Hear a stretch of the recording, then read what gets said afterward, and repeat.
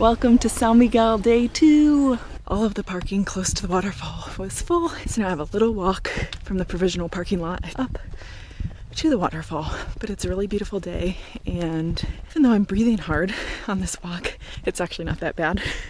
I think it's just holding this camera and stuff up that's causing me to breathe so hard, as if I was doing a really strenuous hike. Okay, I got my ticket, and it turns out that, interestingly, if you want to swim, it's €8, and if you are just visiting, it's €3. I was planning on swimming, but I forgot my bathing suit, and I'm wearing a white bra that just would not hold up well, I think, in water, and so I am just visiting today.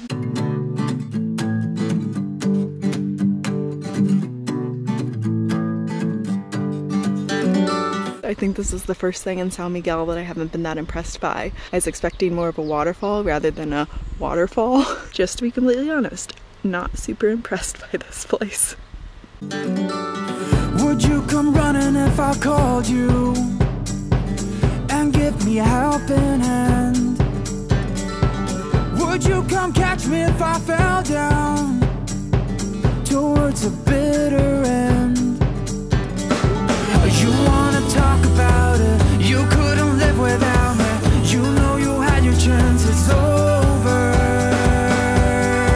So just go on, I don't wanna care anymore. There's no more between you and me, so just go. There's nothing left of us.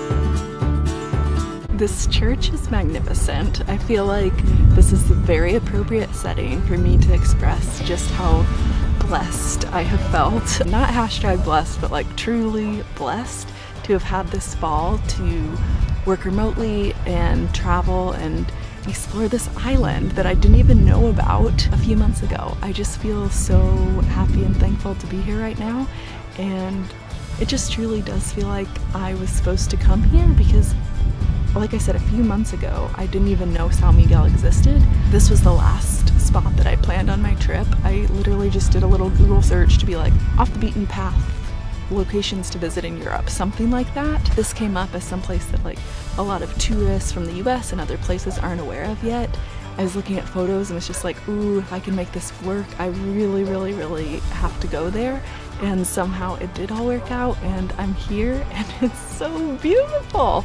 I'm just so happy to be here right now. It couldn't be a more gorgeous day. This is my last stop before I return to the US, and I'm so grateful that it's São Miguel, and it's just as beautiful and even more beautiful than I imagined, and it was such a worthwhile stop. And I'm so glad I did that Google search and happened to come across this.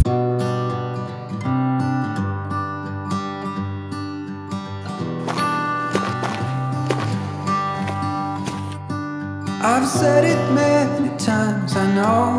I've been walking down for a long time. I can hear people's voices in the distance, but I still haven't even gotten a glimpse of the lake. So hopefully this is the right way, because it's gonna be a long walk back up. I would change my ways, I know for sure. When all the crows decide to meet,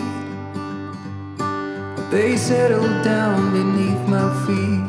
I'm able to vlog while driving because we've got a little traffic jam.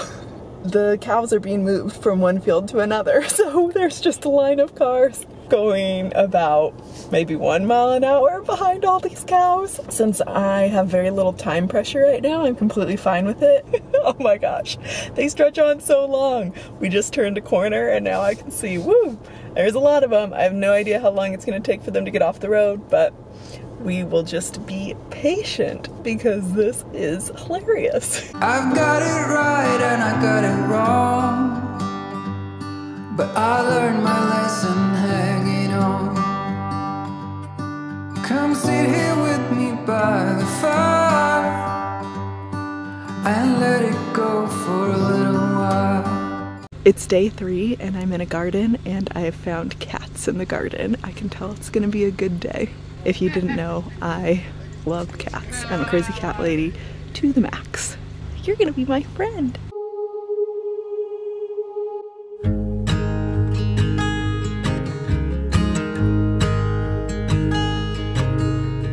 Oh my child, I know you're hurt and you can't let go.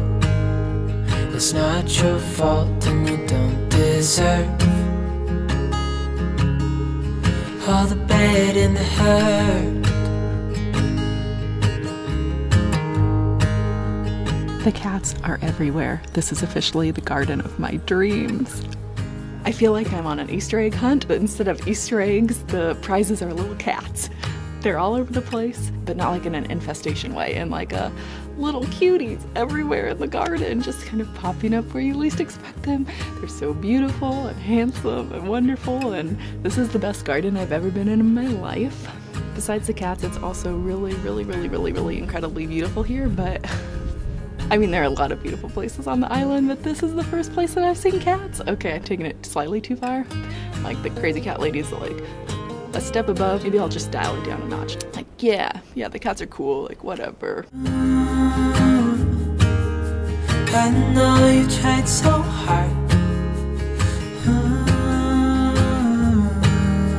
I know you've done your part. It's not fair. You did your time. How much longer will you suffer in this life? Today is my day of making animal friends. Here's Bessie. Got my cat friends over there in the garden. Just a good day for hanging out with animals. Just hold on tight. It'll be alright.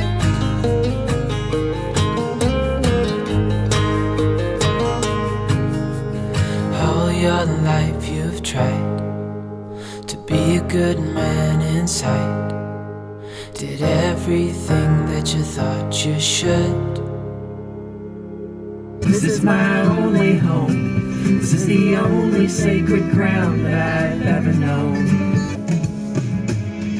Gonna take a life to take me away from you. Turn left and then your destination is ahead. I guess the rain takes some time to do that.